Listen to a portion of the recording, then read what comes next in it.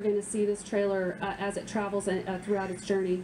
And this is one of what will be eventually 3 trailers that will feature Michael. It's called the Homeward Bound program, designed to bring light to missing children's cases. These are our children.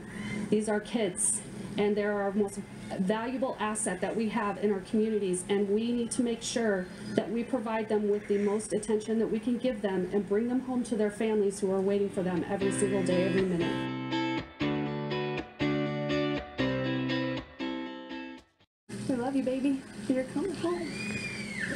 None of us are going to give up, I promise. Michael Vaughan's parents refusing to give up hope after their little boy went missing over a year ago. The Fruitland Police Department also refuses to give up. The hope is the larger-than-life pictures on Kam-Way trucks will help find Monkey. Anything that we can do, anything we can do to bring awareness, anything we can do to bring hope to these families is, I think it's worth its weight in gold. The trucks will not only travel American highways, but Canadian as well.